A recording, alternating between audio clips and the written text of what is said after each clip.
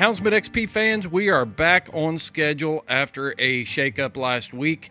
Josh is back at it on the truth, and he's got Mr. John Brookman, who is a local historian in Missouri, and he is going to break down the rich history of coon hunting and how it shaped what we've got today in the coon hound world. If you like history, if you like stories, this episode is for you. Before we get to that interview, I've got to remind you that hound hunting is under attack all across the United States. The anti-hunting crowd is absolutely in full court press, and we are using this platform, our social media platform, every platform we have available to get houndsmen fired up to stand up for hunting freedom in the United States. I know that a large portion of our listeners on The Truth are coon hunters, and coon hunters in the East, competition coon hunters, and maybe you think that this does not apply to you. Well, it does. Every time we can make the anti-hunting crowd use their money to fight us, we are making them bleed. Why is that important to the houndsman in the East, the coon hunter in the East? Obviously, coon hunting is not in risk or in peril at this time. However, it will come. But I want to open your eyes to another facet of this thing that maybe you haven't considered. The animal wackos know that it is going to be nearly impossible to outlaw the management and the taking of raccoons. Without a fur market, which they took from us, raccoons have become a nuisance animal on the landscape. Farmers hate them, homeowners hate them, and there's a lot of support for management, for hunting, for us. So the anti-hunters know that that is an uphill battle. They cannot achieve that. So what are they going to do? We see it all across the United States right now. They're going to come up with animal welfare bills that restrict your opportunity and your freedoms to own a hound. They're going to restrict and put restrictions and regulations on how you house your hound, how long your hound can be outside, how long it can be unattended, whether it can be roaming at large. The list goes on and on. They're super creative. They find ways to attack your freedom. So I'm asking you, if you are a houndsman, if you're a coon hunter in the East, Arizona, Colorado, and Vermont need your support and your voice as a houndsman. You can check out our social media platforms.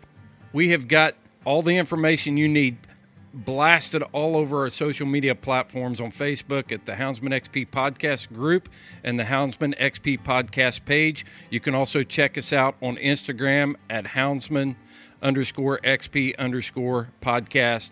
We've got it all out there for you. It's in our stories. That's all we've been talking about. It's that big. It's that important. Your fellow hunters in the West need your help right now, and we can get this done together. Don't be intimidated. By the time you have listened to me blabber about this, you could have already fired out effective emails to the people that need to hear from you. So check it out. Hey, we've had Josh pinned up for a whole week. I know he's raring to go. I've got him collared up, and I'm getting ready to cut him loose. All right, ladies and gentlemen, welcome to The Truth on the Houndsman XP Podcast Network. And today we are joined by a very special guest that if you haven't heard of, you probably should have. Mr. John W. Brookman. Now, I'm going to give a little backstory on Johnny. I was raised coon hunting with John Brookman.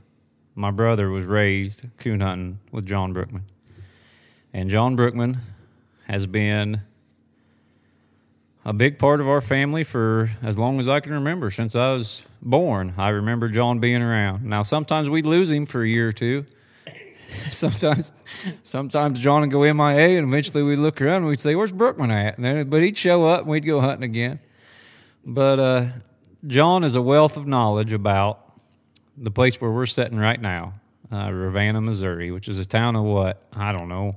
How many people you think are in Ravanna, Johnny? About 35 right now. Yeah, about 35 people. And at one time, that was, John, how many coon hunters were in Ravanna in the heyday? And I'm not talking about just guys with dogs, but I'm talking really good coon hunters. When I moved to Ravanna in April of 73, there was about 70 people lived in Ravanna, 50 of which hunted. Mm-hmm. And there was, like I said, there was probably 140 hounds in Ravanna. Big time hounds, not just. No, a lot of them were good dogs. I mean, dogs that would. There was no junk dogs. People shot them. I mean, you're talking. It was a whole different mindset in those days. There were no big money hunts. Every little town around this country had a coon club, Mm-hmm. and they were all UKC hunts, but they weren't big hunts. They just normal old. But, I mean, you could go to a UKC hunt every week or 2 weeks and never get an hour and a half from the house. How many dogs would be at them hunts? 30 to 40. Yeah. Now at the UKC hunt, local hunt, maybe 10 or 12 dogs, I'd say. Well, there was 30 or 40 at every hunt. And Yeah. the ones people like to go to, like Livonia, 60 to 80 dogs. Really?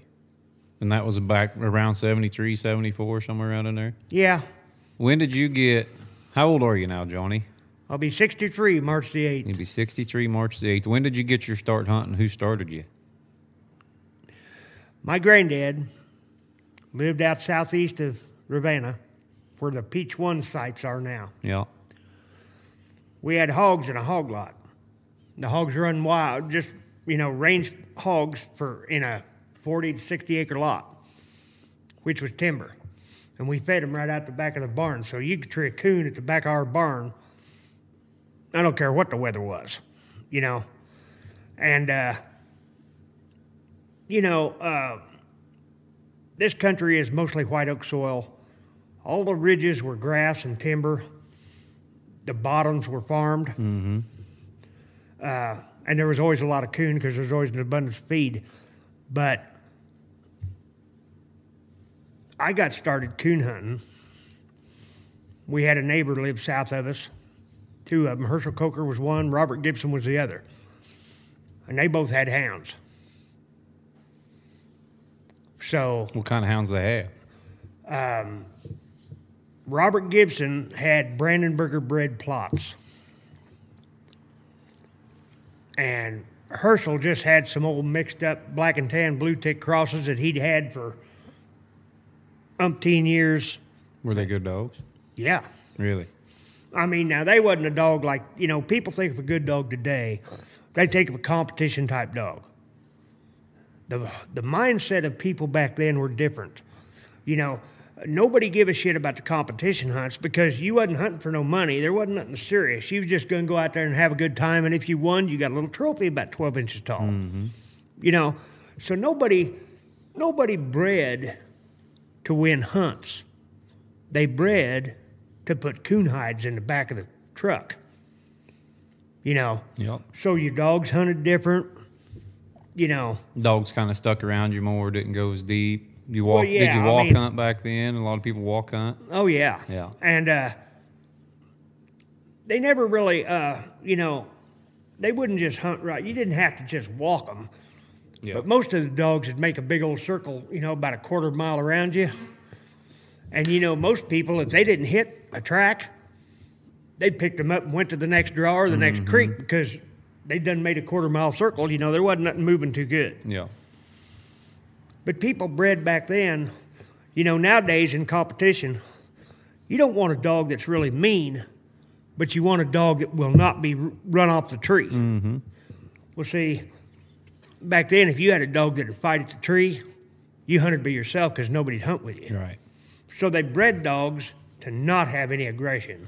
And dogs usually treat together back then too. Yeah. Yeah. I mean, if people went hunting together, they wanted their dogs to work together. Yeah. And see, you look at now, most of our dogs are a little rough. Yeah. But and very independent. Yeah, but they're never with each other, so you don't usually have any trouble. You'll have some trouble here and there with a dog that wants to be with another dog, and then you draw a dog like ours or something, Now, but back then, they were always together. And But you didn't want to walk. You didn't want dogs spread out 2 miles apart and have to walk all the way in between them all the time either then.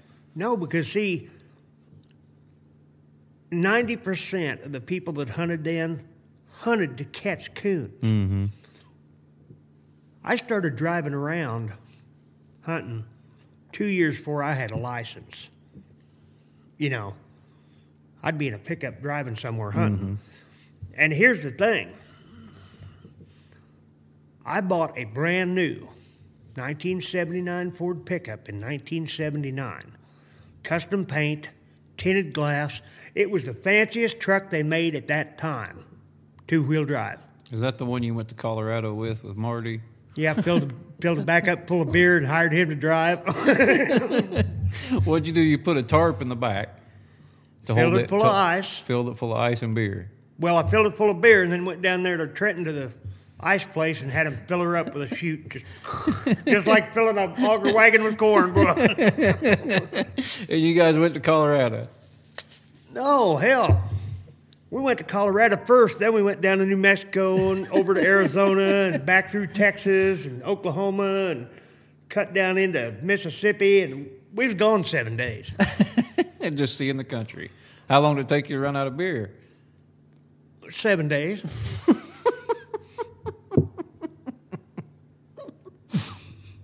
All right, so you bought that new truck. I wouldn't have made it home in 7 days if I had any beer left. So you bought that new truck, and then you went to hunting in it. Yeah. And how'd you pay for it? With coon hides? No.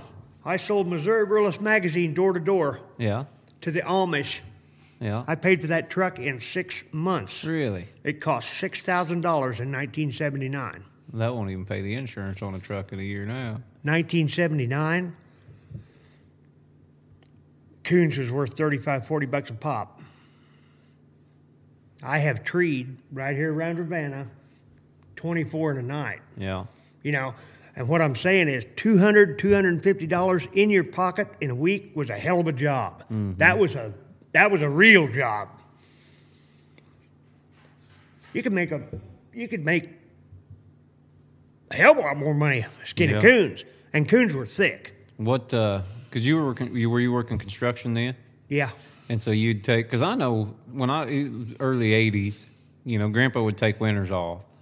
Uncle Timmy would take winters off. Uncle they'd Randy have an uncle diet to start a coon season, and the wake would last till the end of coon season. But that's how they paid. You think of what Tim's trapping checks were back when he got really good. I mean, that was a big part of someone's income back then. And see, everybody that hunted done the same thing. Yeah. There were people that were dedicated to competition hunting, but most of them had enough money they didn't have to worry about nothing. Yeah. You know, and, you know, if you wanted to go to a PKC hunt back then, it was PCA, Professional Coon Hunters Association. You had to go at the very extreme southern border of Missouri. There was a few small hunts, but if you wanted a real money hunt, you went to Mississippi, Alabama, southern Arkansas. You know, there were no money hunts. Was anybody from up here making that trip back then? No. Yeah, I didn't think there was. That's my dang phone. Well, I can't get mad. Usually Jed's the one that leaves his phone on during the podcast, and I yell at him. I ain't got nobody to yell at but myself this time. Well, I want to hear it. But now, we had people that were big in competition hunting. Everett Smith at Bethany had an English dog that was Platte Valley bred.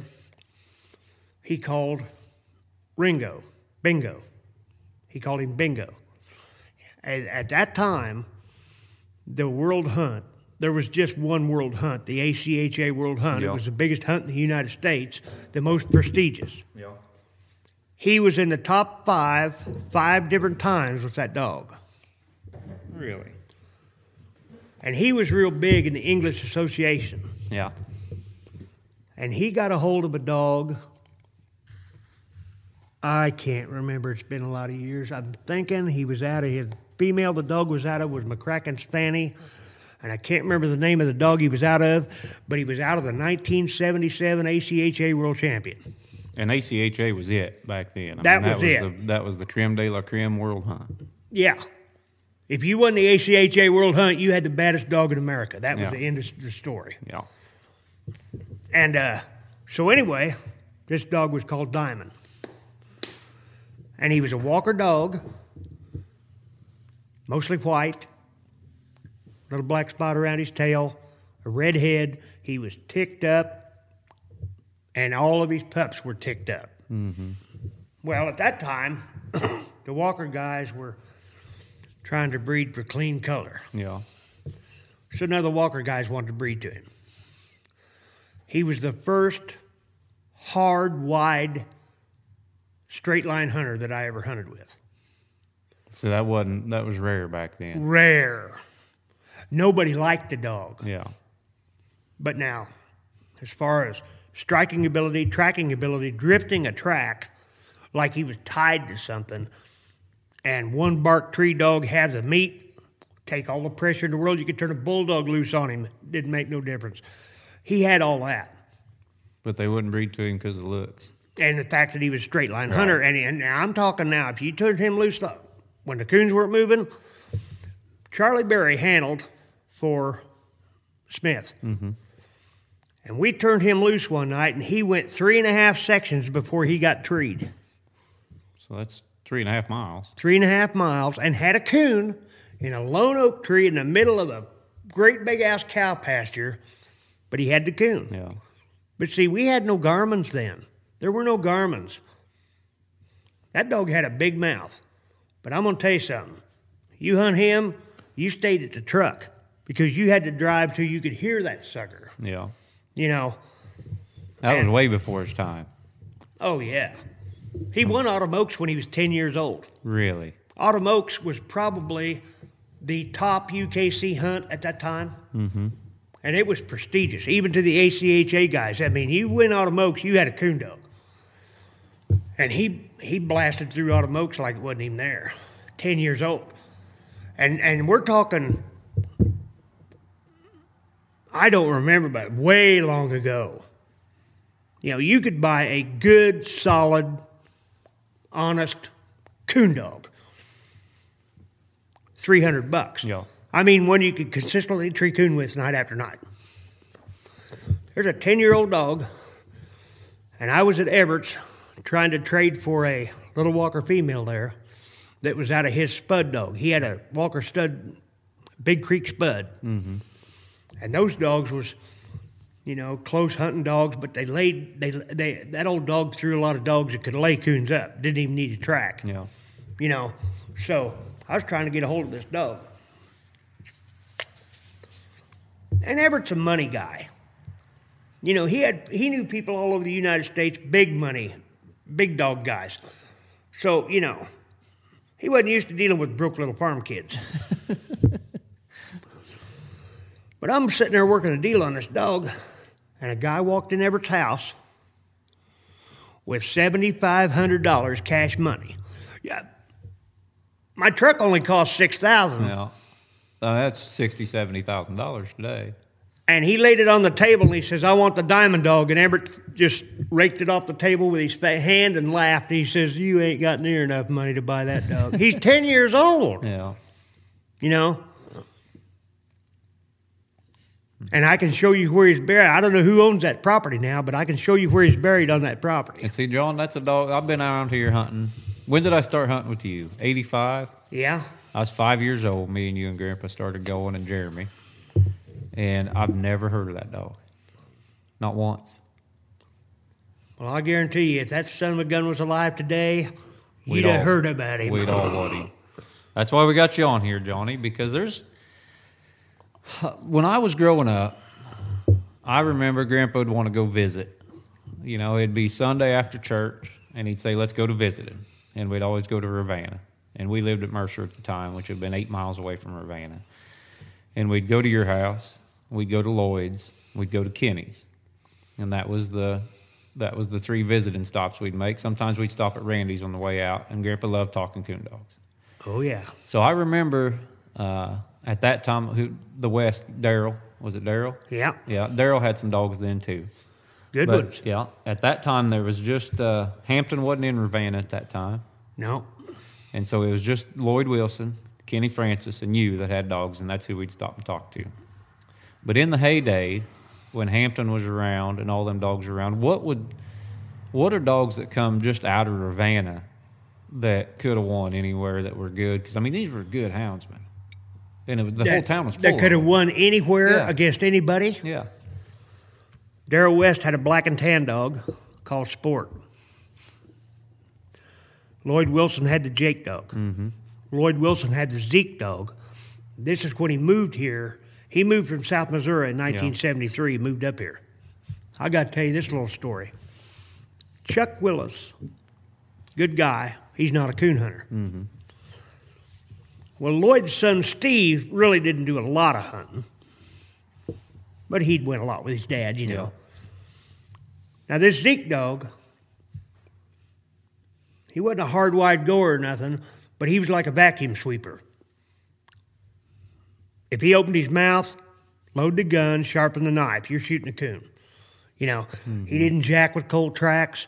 If he opened on the ground, he was going to tree it, and he was going to have it. And he could lay coons up. Well, Steve ain't no dummy. Him and Chuck got to talking. Steve, you know, being Steve, he's telling me, well, I think I'll go hunting tonight. It's like 12 degrees, wind's blowing 20 miles an hour. It's snowing. It's in January. It is miserable.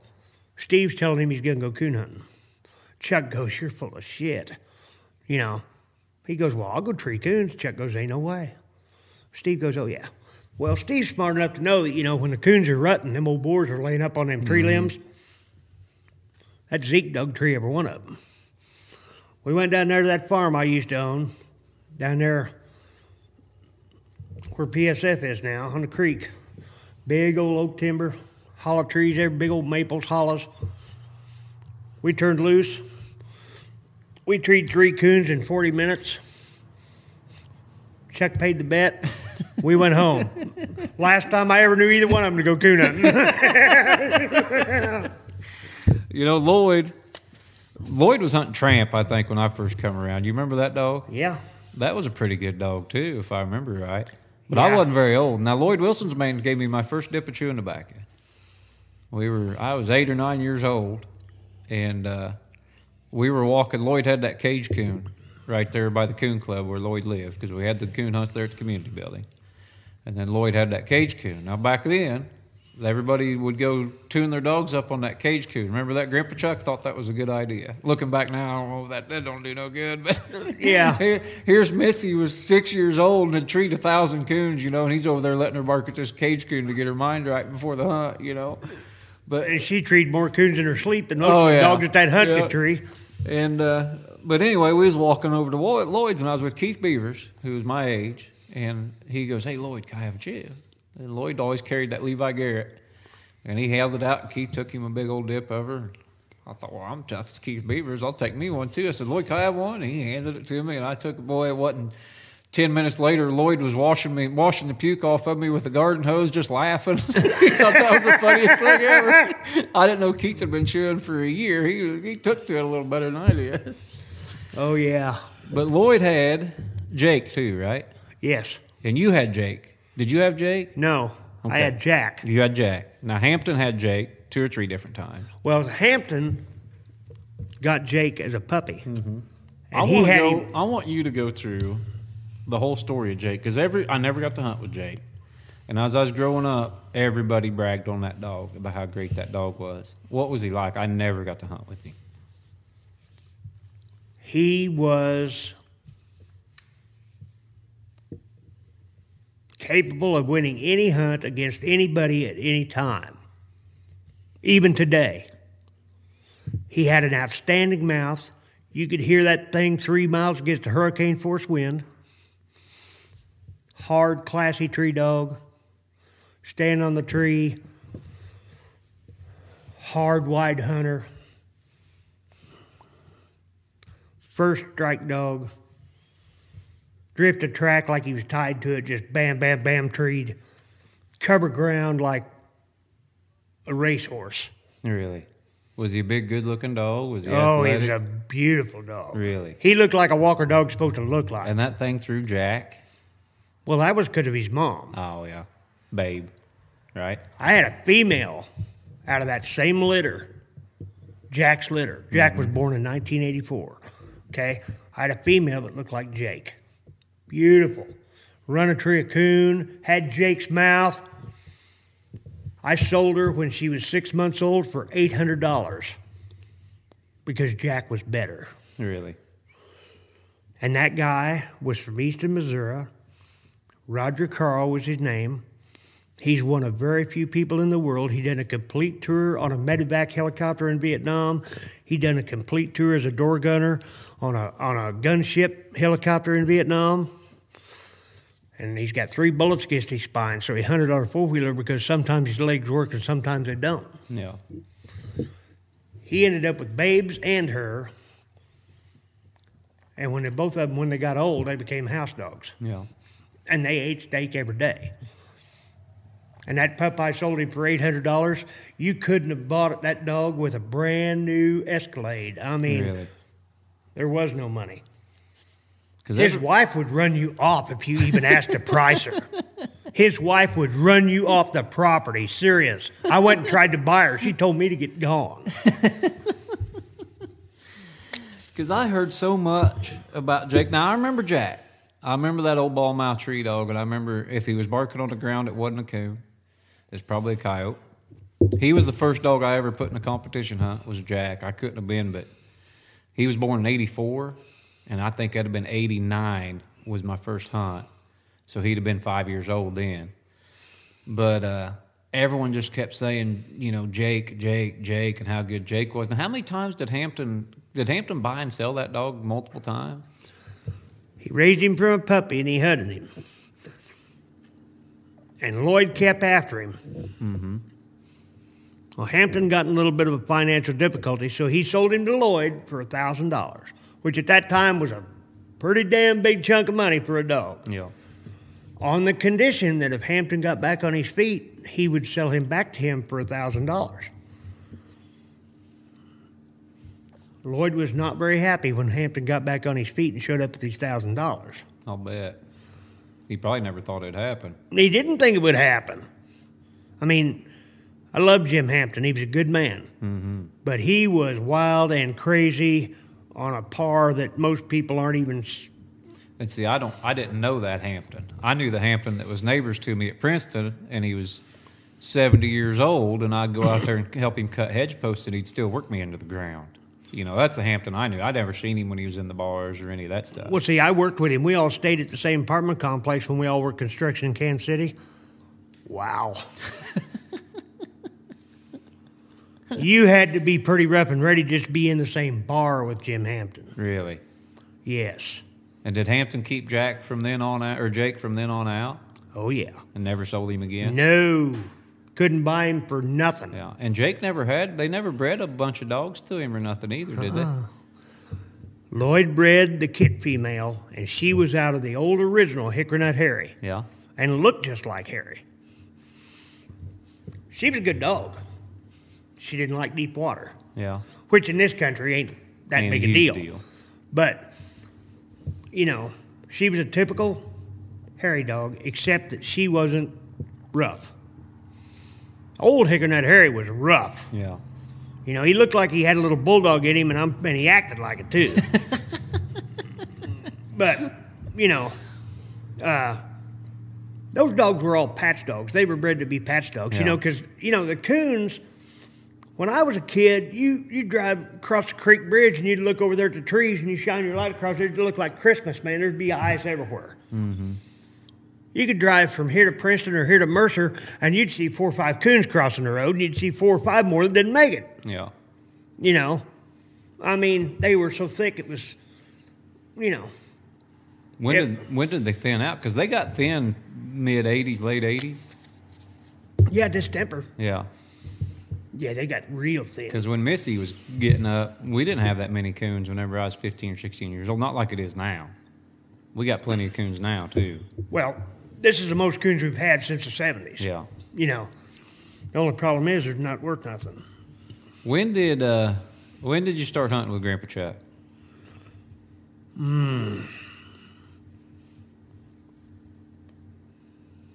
I don't know. It was before me and Randy went to work together for M. Sumner's doing cable in 1979 in Princeton. And I think I maybe hunted with Chuck a little bit before that. But from 1979 for sure to 19 probably 86, we hunted all the time. I remember because I was on that other podcast, and I tried to tell a story about Al Evans and old Bear when Grandpa killed Bear. And you may remember that better than I did. But I said he was a red bone. Jeremy said he was a plot. And what was he actually, old Bear? He was an English dog. Pretty good dog. Did you hunt with him? He was unreal. Really? He was just a young dog too, right? Yeah. He was unbelievable.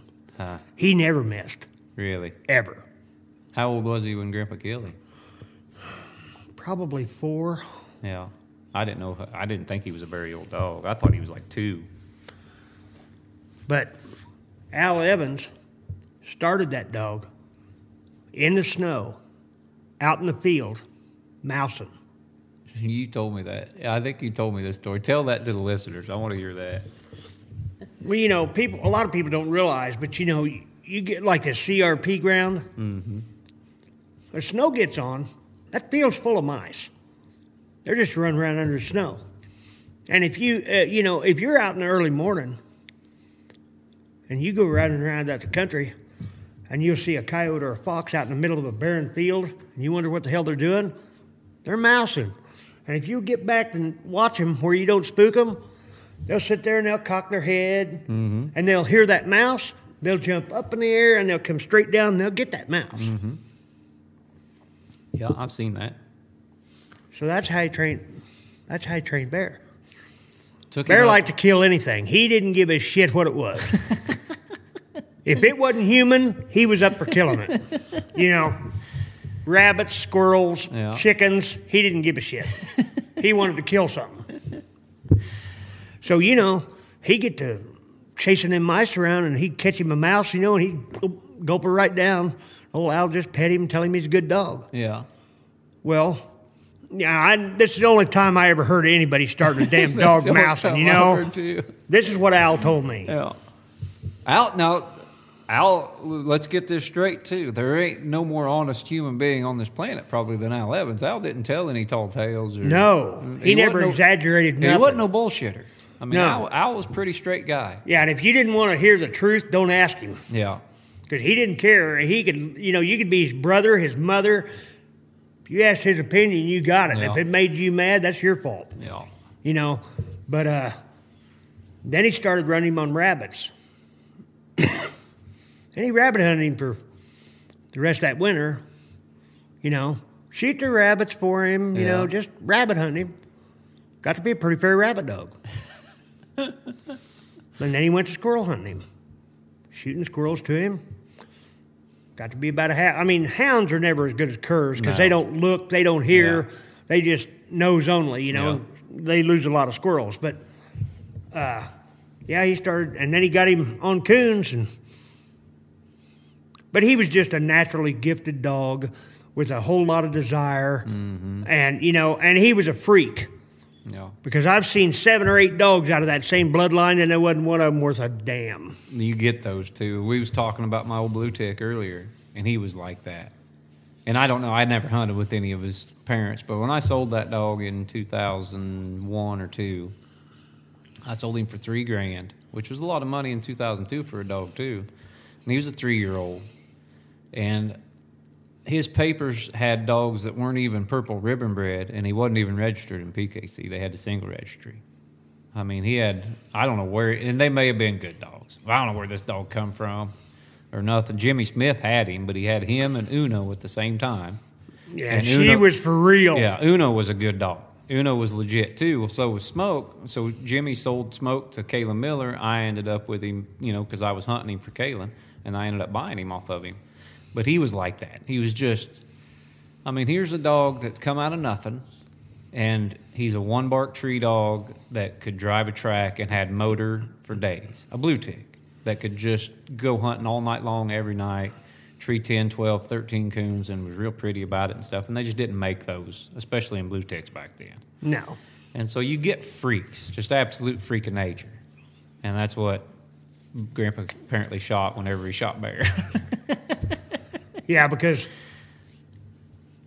I seen that dummy dog, which was closely related to Bear, go in a pond chasing a coon, and pretty soon the coon was chasing him. That bear wouldn't have done that. No, bear would have grabbed the damn thing, and one of them would have died. So when you started hunting with Grandpa Chuck, what was he hunting? What did he have for dogs? Oh, Dummy. Mm-hmm. Oh, I didn't know that was Grandpa Chuck's dog. Was Dummy. Yeah, he had Dummy, and I had Jack. Yeah. I mean, later. What did I have when we started hunting? Well, did you have Babe? I bought Babe.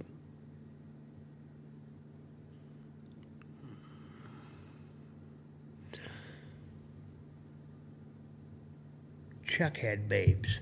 Chuck had Babe then. Grandpa Chuck had Babe. Dick Franklin. Oh, there's another one I raised forgot. a litter of pups. Yeah, Dick was a good dog man, too. Oh, he had some awesome dogs. Yeah.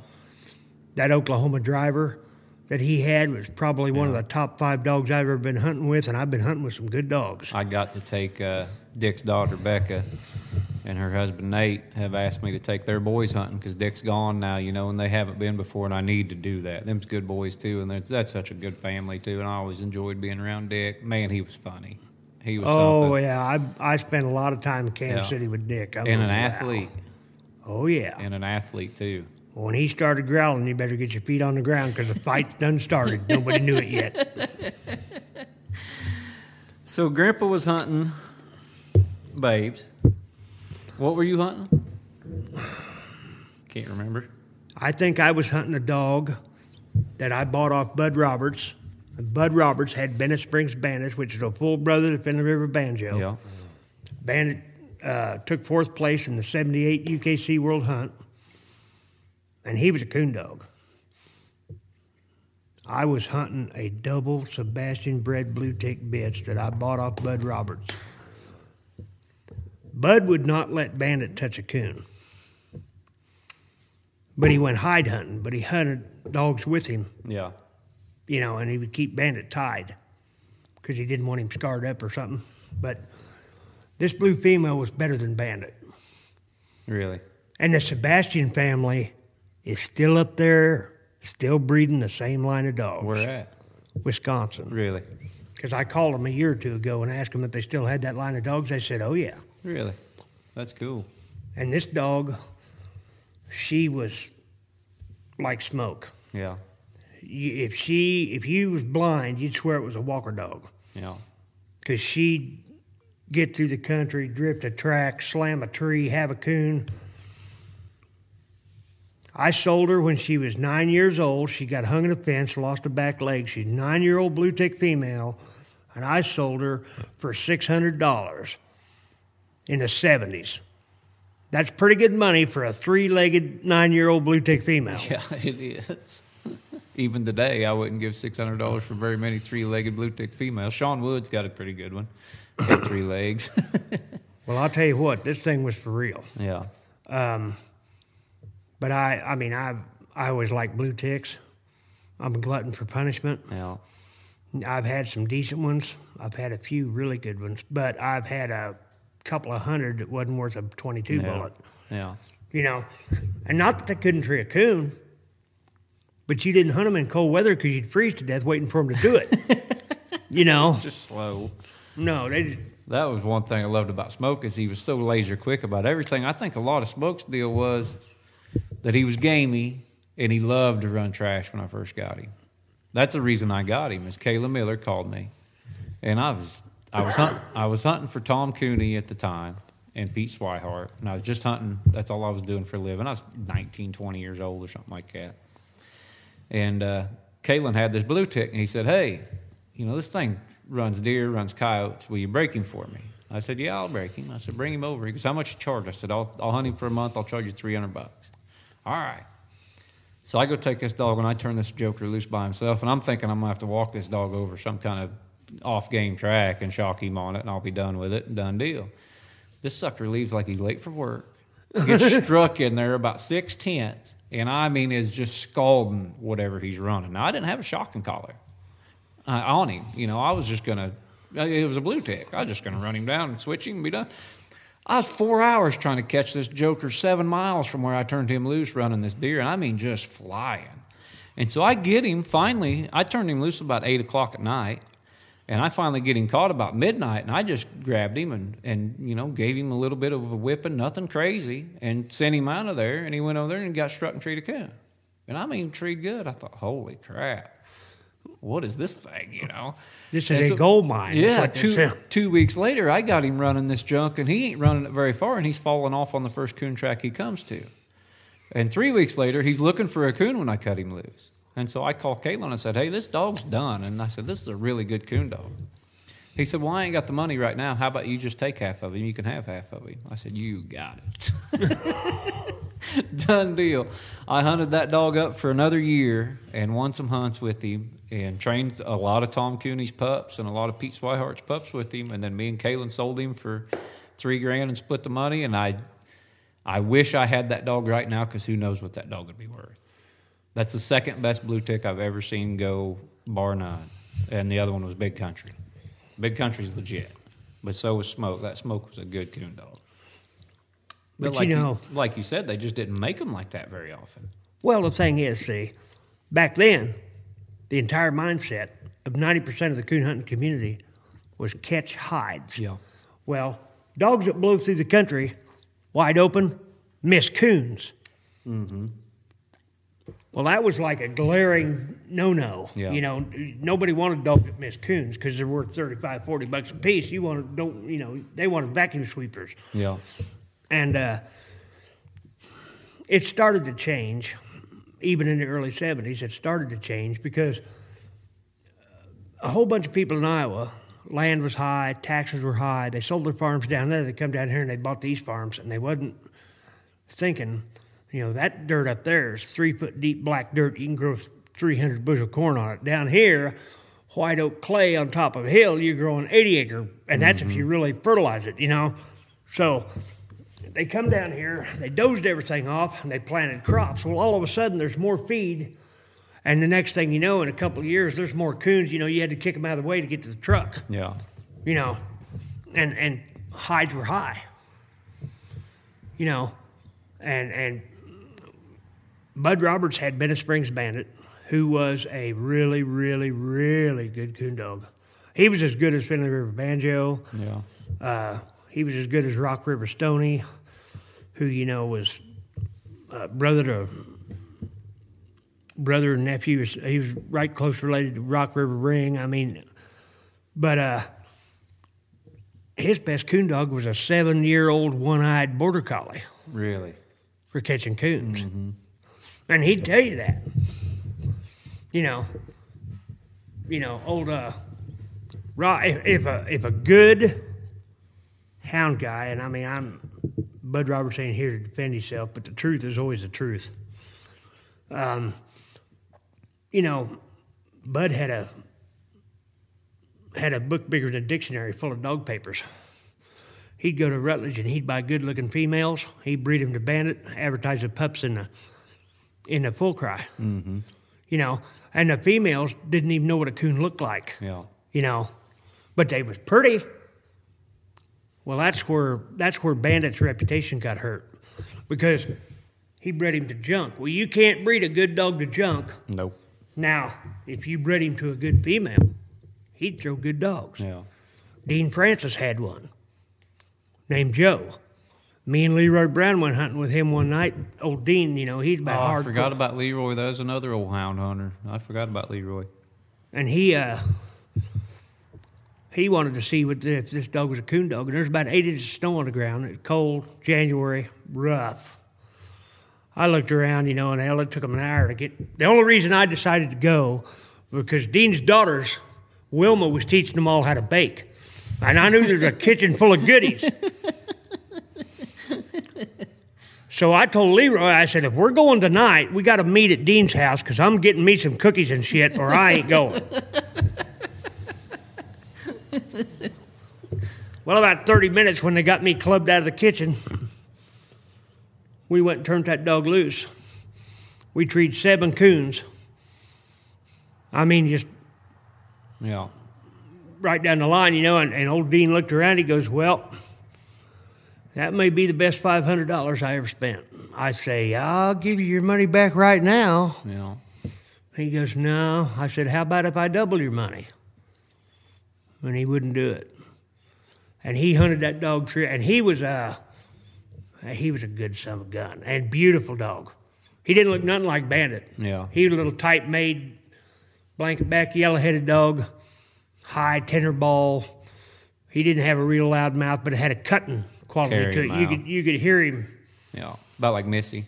Yeah. Yeah, you could hear Missy forever, and she had that old soft mouth, and she'd be in her. You'd take off walking before garments, think she was 200 or 300 yards, and a mile later, she still sounds like she's 200 or 300 yards. You know that old Jack dog of mine, who Missy was out of. Yeah. He had a lot. He was one of the best reproducers in the damn country. Nobody knew it. I was too stupid to, But here's a story on him. That dog was smarter than the average hound. Mm-hmm. When he was young, he was fully open on the ground.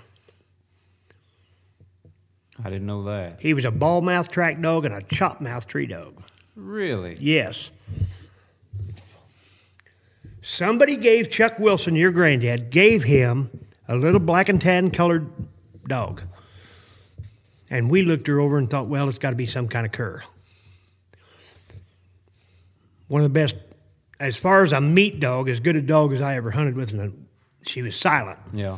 Jack was really competitive. He wanted to be the first dog to the tree. He could not beat her to a tree. It pissed him off. And he figured out that if he shut up, he could beat her to a tree. Yeah. He never opened on the ground after that day. Unless he was running a coyote. Unless he was running junk. Yeah. But if he was running coon, he was silent. And he went to bawling on the tree. Yeah. See, every time I remembered him, he was, if you heard Jack and he wasn't moving, he was treed and he had a coon. Yeah. That was all I knew about him. But there's a lot. We trapped all day. Yeah. And then we'd hunt till about 10 o'clock at night. And if we was, like if we was a mile from the truck and Jack was a mile the other way, we'd just go home, go to bed, and go get him the next morning and shoot his coon out to him, throw him in the truck. Really? He'd stay all night. Yeah. Had a lot. He stayed all night a lot. Yeah. Because we'd just leave his ass because we knew he'd still be treed in the morning and he'd still have a coon. I've still got a picture of old Jack, but describe to the listeners what old Jack looked like. Oh. Well, his coat of hair was really similar to a heeler. Yeah. Maybe a little longer on the tail. Really short-eared, and I mean really short-eared. Long sniped nose. 2 different colored eyes. About 35 pound. He looked ugliest coon dog that ever lived. Yeah. But he never threw ticked up dogs.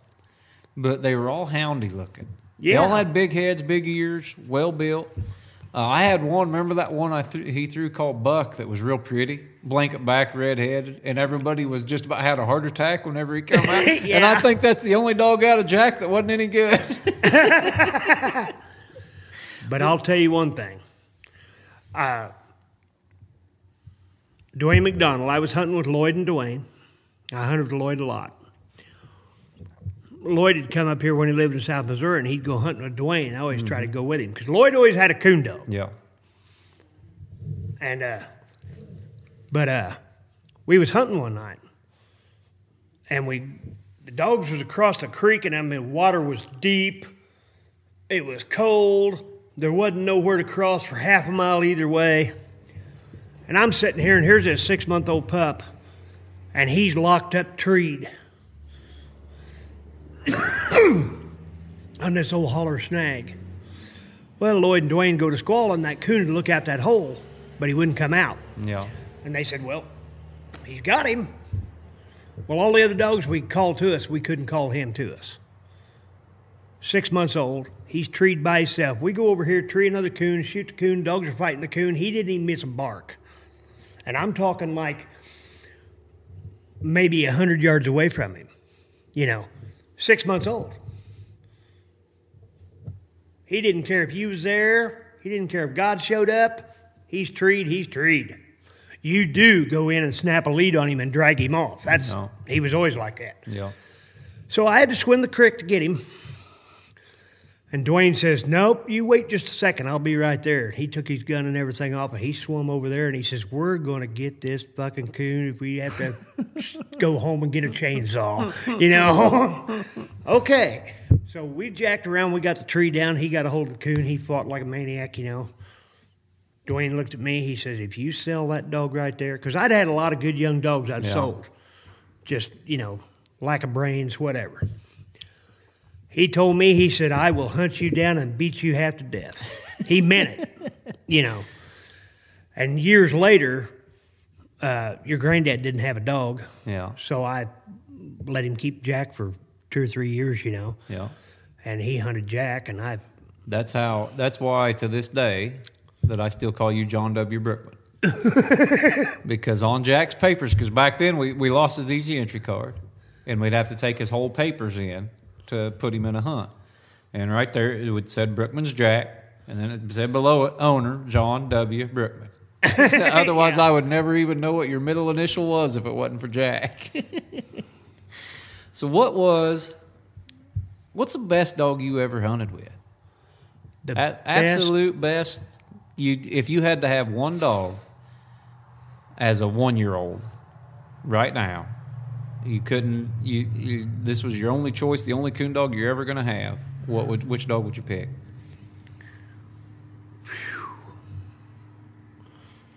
And why?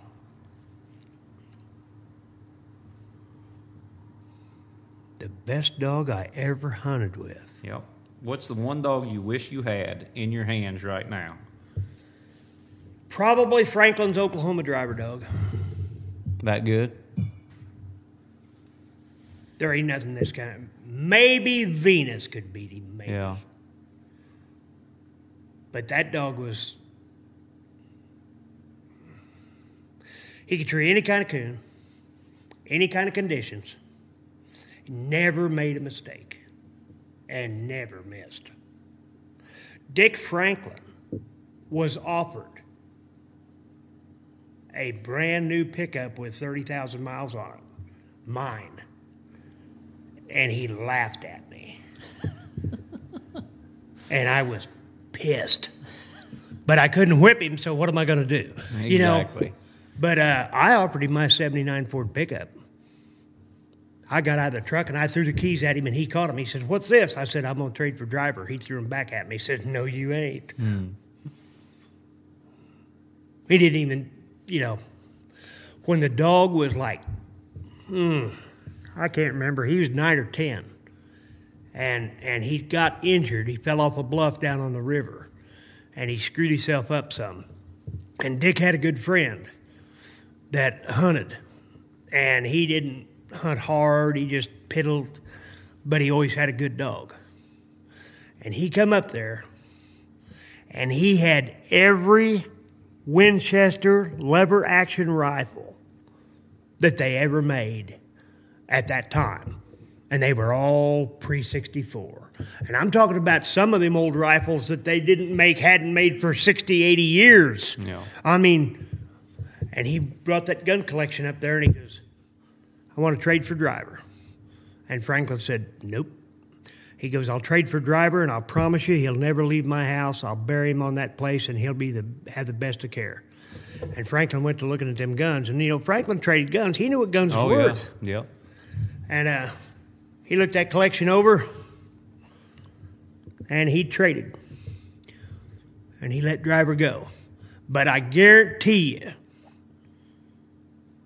I'm not no gun expert, but I know what I seen. And I'll bet you, even then, had to be $30,000, $40,000 worth of guns there. Because, you're talking about a truckload of rifles. Yeah. And a lot of them were, black powder, some of the first cartridge guns ever made. They didn't even make ammo for them no more, Yeah. And it was all pristine. This guy was he was a collector. But he just wanted to say he owned the best. He said, I just want to be able to say I own the best damn coon dog that ever drew breath. And he had access to, he could have bought house's lipper for that. I mean, he could have bought anything. And that's the dog he wanted to buy. Really? And he had $1 million mouth. I mean, $1 million mouth. Clear, loud baritone. You could hear that dog in a hurricane. And he wasn't a hard tree dog. He was like old Deuce. Yeah. But it was just steady, just ow, ow. And Deuce is one of the prettiest tree dogs I've ever hunted with. Well, that's the way Driver treated. Yeah. But Driver wasn't a real great-looking dog. Yeah. I mean, he looked like a coon dog, but he wasn't a real great-looking dog, But he sure was pretty when he was skinning those $40 coons. Dick Franklin used to go to Minnesota in October, and he would do nothing but coon hunt all the way down through to Arkansas in February. Their season ended February 15th. Yeah. And from middle of October to the middle of February, Franklin wasn't around. He was coon hunting somewhere. Dick was a good man and a good mule man, too. Oh, yeah. And Good mule skinner. He sold 2 of the best dogs he ever owned to your uncle. Which ones? Blaze and what was that other dog's name? He was out of Kentucky. Chief, I think is what he called him, Which too. Which uncle? Billy. Billy, yeah. Blaze was out of the old Rowdy dog, and Chief was out of Kentucky River Chief. Yeah. He bought them both. Franklin got them off Dick Abel. And they were for real. They were serious business, But Billy... That's more dog than Billy needed. Yeah, but Billy... what happened was Billy was out there coon hunting with some of his buddies, and they kept giving him a hard time about his quality of dog. Well, he'd been down here and hunted with Dick's dogs, and he says, "Where are you out? Packing the coons to the truck, I remember Billy, one of my earliest memories of Billy or coon hunting, and he would come down from Michigan. And back then, it ain't like it is today, John. It wasn't fun. It was cold. When you're 6 or 7 years old, it ain't that much fun. I mean, it was cold, miserable. You had one little flashlight. You didn't have any Gore-Tex clothes. You didn't have any chaps. You didn't have any nothing. No. And your parents and whoever was hunting with you didn't really care if you were comfortable or not. They don't get caught. I didn't get coddled like my kids do. But Billy would stop. That was when Casey's had potato wedges and fried chicken. And we'd go hunting down by Princeton. And Billy would stop at Casey's all the time and buy me all the fried chicken and potato wedges I could eat. And pop. And we were poor. We didn't get pop. And I remember that to this day. And they would let me stay in the truck with all that fried chicken and all them potato wedges and all that pop. And I never left the truck. And there wasn't nothing left when they got back. Oh, no. I ate it all. I was so happy to have something like that. I loved it when Billy come down to go coon hunting. Heck yeah, I'm going coon hunting with you. I don't care. I'll ride in the dog box for potato wedges and chicken. But, Billy had money because he was a union operator. Yeah, Billy didn't. He made good money, yeah. Yeah, and he had money. And he come down here, and I don't remember what it was. He paid like... And he hit Franklin when, I don't remember just what happened, but Franklin had a little problem, and he had to come up with some cash pretty quick. Probably needed some lawyer money because he beat 3 or 4 guys to death or something, But he come down here at $5,000 and said, "I want those 2 dogs." And Franklin goes, "I'll help you load them." Yeah. And the next day, I'm at Franklin's, okay? Well, he wasn't hurting as bad as he was because... Jim Holt was his brother-in-law, and he had a female out of Rock River Ring called Queenie. Dick always had a knack for coming up with another good dog. Yeah. He was going to find him another good dog. Well, he had one because you couldn't get Queenie if you couldn't buy Queenie for the Half Rock Cattle Company. I mean, you couldn't do it. Jim wasn't a big-time hunter, and Jim, Jim worked. Jim had money. His family was doing fine. That dog's just fine where she's at. He didn't give a shit. And she was as good as you're going to find. Yeah. And so he had her, and I think that's when he found the driver dog. When he sold them dogs to Billy, he went and bought the driver dog. Yeah. That's the best dog you've hunted with. It's as good as any dog I ever hunted with. you know, I'm an old man, and I've had a lot of head trauma. And, you know, I could be forgetting something, but I'll tell you something. That what was her name? An old blue tick Walker Cross dog that Kenny had when he was a kid. Got her out. Bucky Kaufman started her. Yeah. Mandy. See, back then when we was kids, and we wasn't even driving yet, we'd drive to Livonia to go to the hunt, but we didn't have a license. You know, they had grade hunts. Yep. She won 10 hunts in a row. I'm talking about 50, 60 dogs in the hunt. I say that was back then. There were more grade dogs than there was registered dogs. Oh yes. Yeah. And you're talking about people that seriously hunted to support their families. Yeah. So there wasn't none of this junk dogs show up at these hunts. These son of bitches go tree coon. Yeah. And the way I don't know how they do UKC now, but back then there was no tournament, nothing. The highest scorer won the hunt. Yep. So you're hunting against 60 dogs. Yep. And she won 10 in a row. First place. That's 10 first places in a row. Yeah, that's hard to do. Now, I'll tell you something. She has to be, without a doubt, the most aggravating dog I ever hunted in my life. How so? Okay, you go out there, you got a spot picked. You know, there's a 4 foot wide, 2 foot deep trail where the coons run every night. You see 5 of them in a tree right there. You cut her that direction. That don't mean nothing to her. She thought she knew better than you. She did know better than us. She did. You could turn her loose in the Sahara Desert. She'd tree 5 coons before you get your ass hydrated enough to get out of the truck. You know, but I mean, there wasn't no handle on her. You caught her at a tree. Yeah. She didn't know nothing about come here, come back, don't do this, nothing. Turn her loose. When she trees, go shoot the coon. She was as good a coon dog as I. As far as catching coons, Yeah. she was an aggravating son of a gun. But she didn't have the bells and whistles and stuff like Driver had. No bells and whistles. Yeah. And another thing she'd do, you couldn't hunt young dogs with her. She would go right over there, get them young dogs, go over there, get a deer started hot, get them dogs to run on deer. Then she'd go over here and start treeing coons. Yeah. You know what I mean? Didn't want them young dogs following her She didn't around. want nobody with her, just her. She didn't even want older dogs with her. Yeah. It's just, they wouldn't pay no attention to her when she tried to get them. I've seen her with older dogs go out and start a deer, and they go over here and tree coon. Well, that'd piss her off. Then she could forget the deer and go over here and tree coons. Yeah. But she tried to get him to run the deer. She just didn't like dogs around her. Yeah. But she probably put more coon on the board, or as many as any dog I ever been with. And that You was know. Francis's, though? Yeah.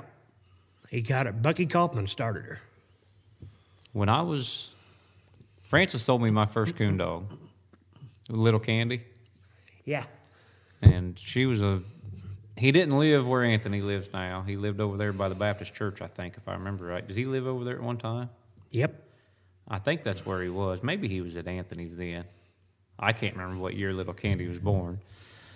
But I remember Grandpa Chuck telling me I could have this dog. And Kenny had a litter of pups on the ground, and it was out of Old Candy and I think Finley River Boone, if I remember right. Yep. And Grandpa Chuck gave him $100 and a .22 rifle for this pup. And we brought her home, and she went to running and treeing pretty quick. And I put her in a hunt when I was 10 or 11 or something like that. And she caught a coyote on the ground and killed it by herself. And I thought that was bad. And looking back now, I think she was only like 8 months old. Yeah. Any pup now that'd run out there at 8 months old and run a coyote down and kill it, I'd have been pretty impressed. I'd have just tried to get that thing's mind on coons, you know. But we kind of had ruined her and got her chewed up in a couple of hunts, and Kenny bought her back and kept her for a long time. But Kenny Francis was the guy that I bought my first coon dog that only I owned. Now, that being said, even though I'm the only owner, Grandpa Chuck still sold her for me. Oh, yeah. I showed up one time and she wasn't there anymore, and all of a sudden she wasn't my dog anymore. She was Grandpa Chuck's dog. We had young Candy you was talking about. Yeah. Right down here south of town, where that road goes by the old Owens place, that road cuts, and we was right back west there in that draw. Yeah. And Missy was treating the brush pile, and you could hear her fighting it. Yeah. Well, when we got up there close, you could hear this pup, and she's down in the brush pile too. So I get elected to crawl down in this brush pile and get these dogs out, okay? So I got little Candy out, you know, I'm crawling down there to get Missy, and here comes two coons. So I just ducked my head. They run right up over my back. I was there. I remember that. You had a white T-shirt on. Yeah. You had coon tracks and dog tracks both on your white T-shirt. Yeah. I remember that. Because Missy was right behind him, Yeah. and Chuck was laughing so hard he couldn't even catch her. You know what I mean? I think me and you and Jeremy and Grandpa Chuck were all on that hunt. Yeah. Down here south of town. Muddy Creek Bridge, wasn't we? No, we was right down here. Was we? And right west there. Yeah. Where Bruce Higgins's and Yep. the Goodens come together Yep. down that fence row in that big draw. Hunter Bridge, they called it. Yeah. Hunter Bridge, yeah. That's what I was thinking of. I remember that. Johnny, what else? You got to just give me one good Grandpa Chuck story and we'll call her a night. I'll give you one good Grandpa Chuck story. All right. I don't know what bridge it is. It's where Leroy Brown used to live. Yeah. That bottom there on the west side of the creek. I think I know what you're talking about. Down along the bluff, down at the bottom end of that, about a half mile down there. Kenny and whoever Kenny's hunting with was treed. And me and Chuck's driving through there getting ready to drop again. And we could hear the dogs and we could hear the gunshots. So we just stopped in the middle of the road, rolled the window down, waiting for it to get over with, And they shoot, and they shoot, and they shoot, and they shoot some more. And pretty soon they don't shoot. Pretty soon here comes somebody with a light. Well, there's somebody back there still shining a tree, but somebody's walking to the road. And Chuck goes, they ran out of bullets. They did. Must have shot 2 boxes. Yeah. Never hit the coon. Now, you got to understand, your grandpa couldn't see nothing. He could shoot, though. Now, I went hunting with him, deer hunting. He run right into the barbed wire fence. I had to tighten the wire back up. He's about like a tank, And he couldn't see that fence. But there was a patch of snow across the creek in the heavy timber, a little patch of snow in the timber. And when that 9-point buck crossed that snow, he shot him one shot, killed him dead. And that's like it was coon hunting. He couldn't see nothing. You had to about half guide him down through there. Mm-hmm. But when he shined that light up in that tree and that coon look at it, one shot of that pistol, that coon was dead. Okay? So these guys shoot 2 boxes of shell. These are young men. Perfect vision. Chuck goes down there, shoots a coon with a pistol one time, comes back to the truck. He's ready to go. Coon's dead. And them guys was mad for a month. They got a rifle, and he's got that damn old pistol, and they can't hit that coon 2 boxes of shells. He goes down there, plink, done. What about that coon that you quick drew? Oh, we was down there at the creek bridge where I used to own, Mm-hmm. But anyway, we decided to going to turn loose, send them south on the creek. Man, they bailed off the road, bailed right down in the creek, and was baying right under the bridge. Chuck goes, well, that didn't take long. Well, we knew Everett trapped that creek bridge. Well, we got down there, and there's a coon big enough to pack me and you both off, And he's got his 2 middle toes caught in this trap, just barely caught in this trap. Well, Jack, they're baying. I said, well, we're going to have to do something quick because that sucker's fixing to pull loose and kill us all, Well, I'm walking up there to get a hold of the dogs. And I'm about 3 foot away, and this coon reaches down with one paw and grabs that trap and rips the other one out, looks right at me, and jumps. Here he comes. Airborne. At my head, So I just quick drew him and shot him, killed him dead as hell. Chuck told me that story 100 times, I think. The Brookman quick draw. I remember when Grandpa... Chuck says, man, he says, it's a good thing you was born a lot later than Bill Hickok. No one would have knew his name.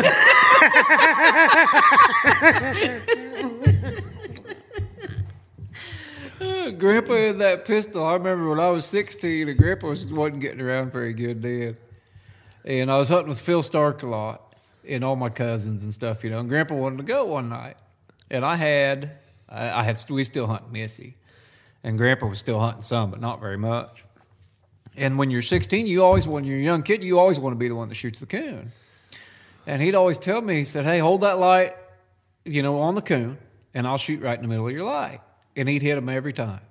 But yeah. I got to where I wanted to shoot the coon, so I'd hold that light just a little bit to the left or to the right. I'd say, there he is, Grips. Go ahead and shoot in the middle of the light. And man, he'd just he'd tear every limb off in the middle of that light beam for 6 or 8 or 10 rounds, and he'd go, I can't hit that thing. Here you go. And I'd get to shoot the coon. He never once knew I was holding that light off that coon.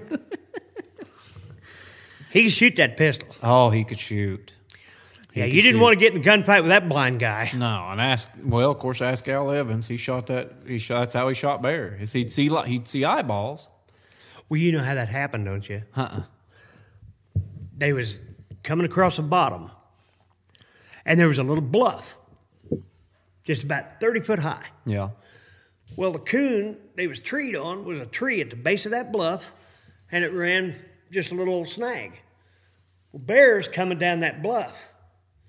And he's coming right beside that tree. So when Chuck looked, it looked like a coon coming down the tree. Coming down the tree. So Chuck just bam! And killed bear. Heck of a shot, though. Oh, yeah. Consider it's about 35, 40 yards away. Johnny, you got anything else for us? I'm going to have to get you on here again. This was fun. Oh, I had a lot of fun. And, back when I was a kid, there were a lot of old houses around. Yeah. Eddie Robinson owned a lot of ground, and he had a lot of old houses. He had a dog out of Finley River, old Dan. And she was a full sister to Finley River Jeff, who was probably one of the best reproducing Finley River dogs of all time, but he got killed when he was about 2 years old on the highway. But her name was Jenny. She was a coon dog, real live coon dog. Yeah. Wasn't no bigger than a minute. Weighed about 30 pounds. She didn't know that. So she trees under this old house. Well, Eddie owns the house. Hide your $35, $40.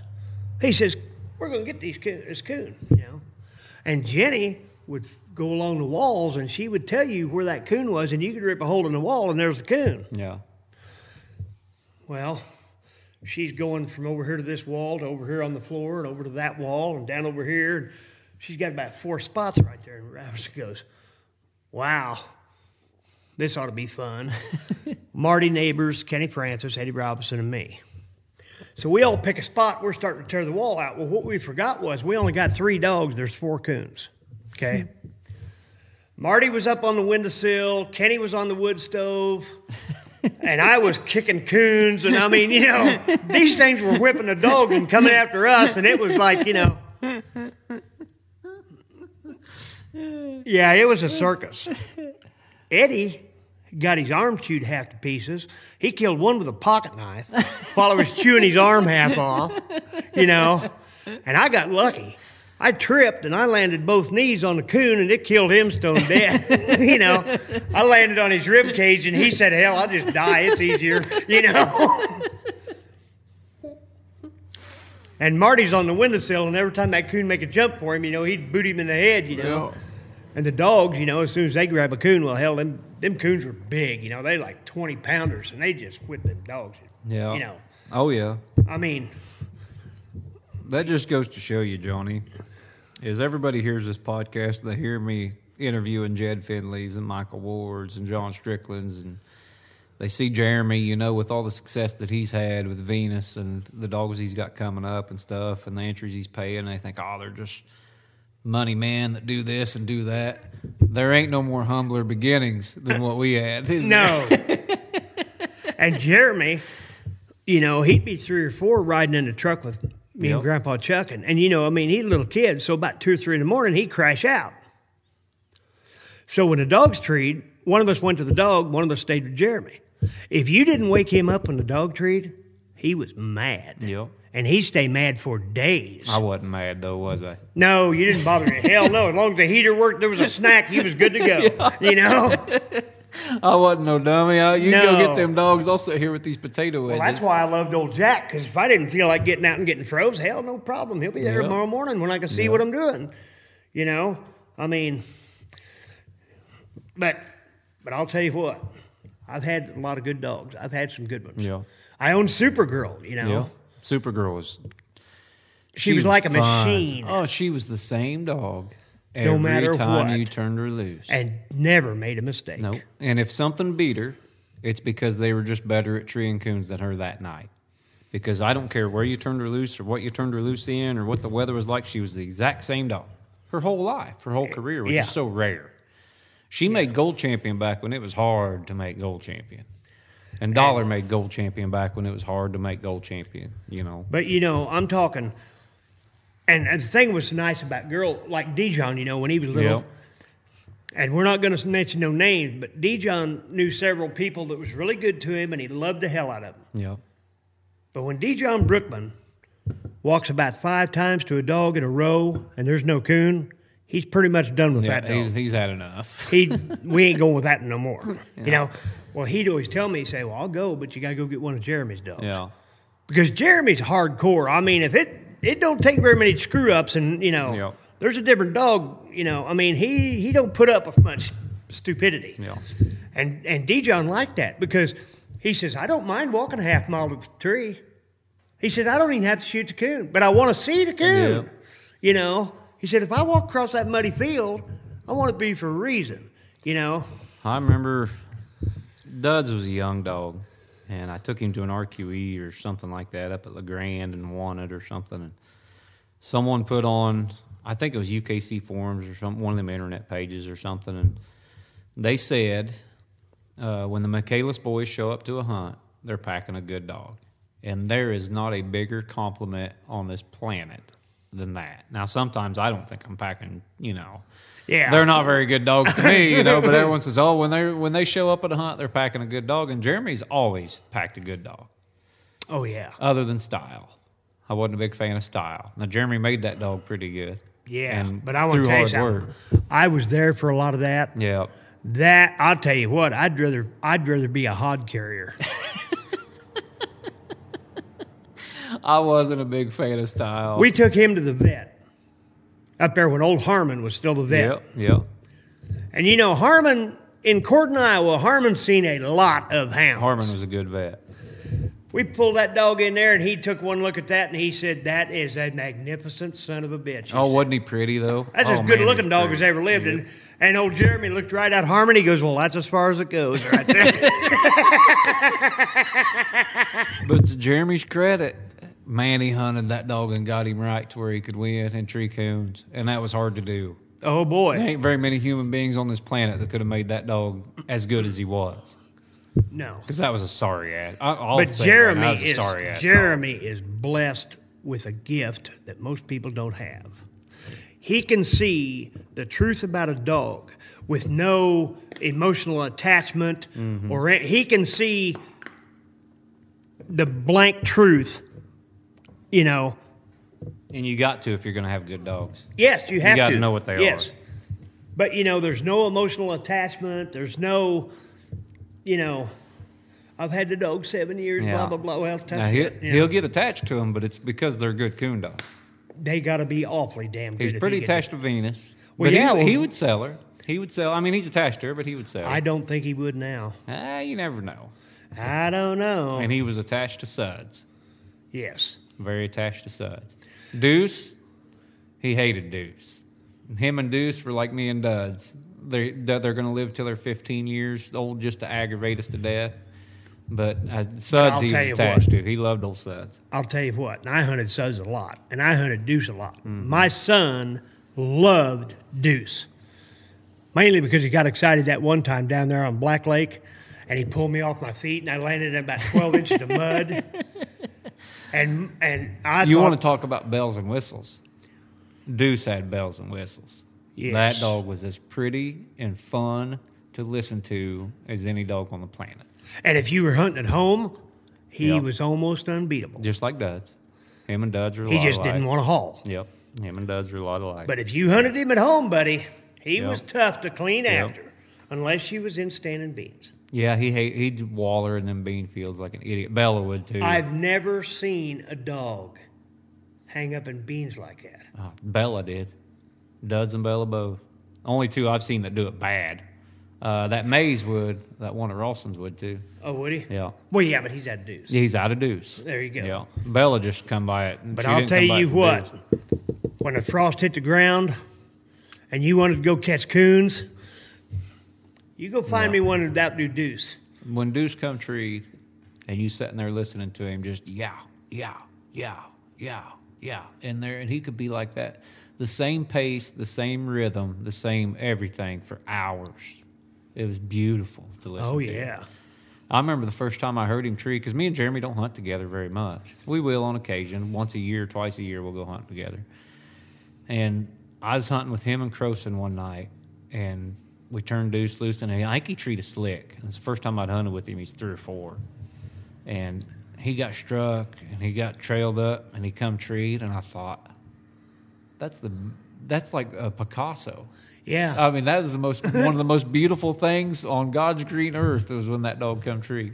And he was good about having coons. He didn't tree very many slicks. Oh, no, he was good about having coons. He was a good coon dog. I remember when Jeremiah Howe was going to hunt him at the Governor's Cup, and he looked like crap all week. And Jeremiah called Jeremy and said, "Hey, this dog," Jeremy goes, "I'll just take him. He'll be fine." He goes, "Jeremy, this dog hasn't treated a coon in a week." He goes, "Oh, no, just take him. He'll be fine." So Jeremiah didn't pay his Iowa deal or Tree and Walker fanciers deal up or nothing like that. And the dog went out and scored like 975 and won the whole hunt and treated like 5 coons by himself. He was just like that. You know, you never knew about him. But man, that dog, when he come treed, was something to behold. Oh, yeah. Johnny, you got anything else for us? Oh, maybe another time. We're going to do it another time. This was fun. I enjoyed it. Yeah. All right, John. Thanks for just upholding, because, I mean, most people wouldn't know about these dogs or any of this stuff, because, I mean, Ravanna was a hotbed of good coon hunters. Oh, yeah. I mean, an absolute hotbed. And Mercer County, Missouri was a hotbed of good coon hunters. And maybe it's like that everywhere else, but this is just what I know. Yeah. You know, that's where I was raised, so maybe there was places like this everywhere, and there's still places like that now. But right now, me and Ed Poe, I think, are the only 2 people with dogs in Ravanna. Probably. And so, I mean, it's falling. We're going to have to get some coon hunters recruited in here. Well, I'm old and crippled. I can't ram through the brush like I did. We'll get them again one of these days. I can lend moral support. There you go. That's Drink all we whiskey. need. John, thanks for joining us. It's been a blast. I just want people to. We interview all these big names, and there were big names back in the 70s and 80s that people had never heard of, but they were big names locally because we didn't have Facebook. We didn't have the internet. We didn't have all that stuff.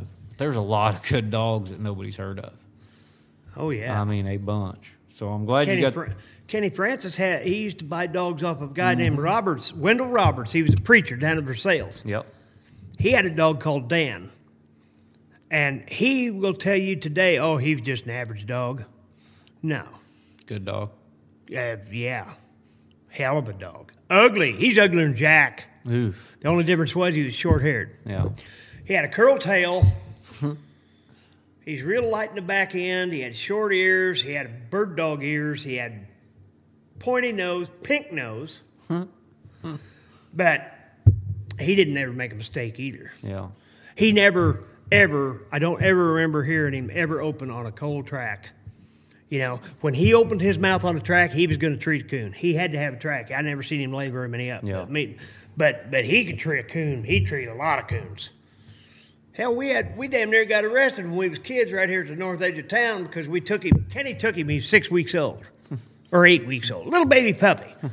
We're hunting from town. We just walked out in the pasture, you know. We're coming back and we look around. The pup ain't with us. Well, Kenny freaks, you know. Oh shit, you know. I just paid $200 for this pup, which was way big money back then. You know, that was like big money. Oh yeah. Of course, the dog was out of like Shady Lake Baldy or something. I mean, he's a high-bred son of a gun, you know, for back in them days, you know. He's as good a bred dog as you could buy. So we're out there with our lights looking around, just walking around, looking around, you know, in the tall grass to see where we could see this puppy curl up somewhere. You know, we figured he was curled up asleep. Somebody called the sheriff, and they come out and thought we was stealing Harry Weaver's cattle. I said, Harry Weaver's my uncle. If I'm going to steal cattle, it sure as hell ain't going to be off Harry Weaver. Harry Weaver chase you down and club you, you know? I mean, you know, he would too. Did you find the pup? Yeah, after about an hour and a half. Obi helped us look. Did that pup make anything? That was Dan. Oh, that was Dan. Yeah. Really? And he got another one he called Ben, but Ben wasn't nothing like Dan. Yeah. I mean, he'd run tree coon, but he wasn't up to Dan. That Dan dog he was a coon dog. Really? Yeah. Every other dog he got was pretty, had a good mouth. Dan, he squeaked and squacked and whatever on track. He had a good tree mouth. Yeah. Running mouth wasn't worth a damn. Kenny had some good dogs over the years. Old Drifter was a pretty good dog. Old Candy was a good dog. Old Candy was a good dog. Yeah. If he hadn't, he screwed her up. Yeah. But that dog was a hell of a dog. Yep. And old that last female I had, old Hemi, was a good dog. That was a good coon dog. I assume he still got him. I think he does. Yeah. I always liked Hemi. I tried to buy her. I was 5 minutes late from buying that dog. Jordan Robbins had that dog. He had her in a dog box and a garment and everything for sale for like $1,200 or something crazy. And she was a young dog then. And I heard about it from Ed, and I called down there and I said, hey, Jordan, I'm going to come down there and I'm going to buy Hemi. You know, I'll be down there in a little bit. And he goes, well, Kenny's on his way already. I thought, golly, that's a good dog. He still got her. I think he still got her. I guarantee he still got her because I called him the other day and he said he still had her. That Annie's a good dog, too, that one he's got off Bone Collector. That's a pretty good dog. Well, I guarantee you one thing. I'd bet $100 to a 5-spot that both of them put together can't tree as many coons as that old Mandy he had when he was a kid. No, probably not. And he'll probably tell you the same thing. Well, speaking of good coon dogs, Mandy, that one Jeremy had. That one Tom Barrett took out there to West Virginia for a while, that was a good coon. That's the best dog I still think to this day that Jeremy ever owned. That was a good coon dog. All right, Johnny, we're over an hour. We did good. We're going to get you on here again. I'll get you on here with one of the Circle Points deal where we just talk about dogs with Jed one time. That'd be fun. Yeah. All right, John. Thanks for joining us. And I hope you guys enjoyed listening to this. This is The Truth on the Houndsman XP Podcast Network. And we are, as always, happy to bring it to you.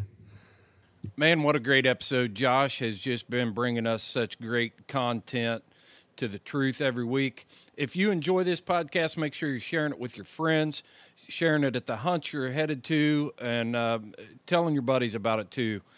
If you haven't done so, leave us a review over on iTunes, over where you're getting your podcast from. Just a 5-star review, of course, and just a line or two. I love The Truth. I love Houndsman XP. Just lay it out there for us. It helps us in the ratings, and it helps us with putting this show together, and that translates into sponsorship and keeping the lights on around here. And in closing, don't forget to check out Dogs Are Treed. This is premium gear made by Houndsman for Houndsman, and it's a one-time purchase for you. You are going to lose this gear before you wear it out. So don't be intimidated at the price point. It is high quality, and it comes from great people. You can check out Dogs Are Treed on our website at houndsmanxp.com or go to their website, dogsartreed.com, and enter the promo code, all capital letters, HXP, 20% off. Again, that promo code is HXP20 with the symbol for percent off, all capital letters. Gives us a little walking around money, keeps us on the road, and gives Josh an opportunity to buy that cow drool beer, mad dog beer, mad cow beer, whatever that stuff is. But anyway, keeps us bringing you high-quality stuff like this. Thanks for tuning in. Catch you next week.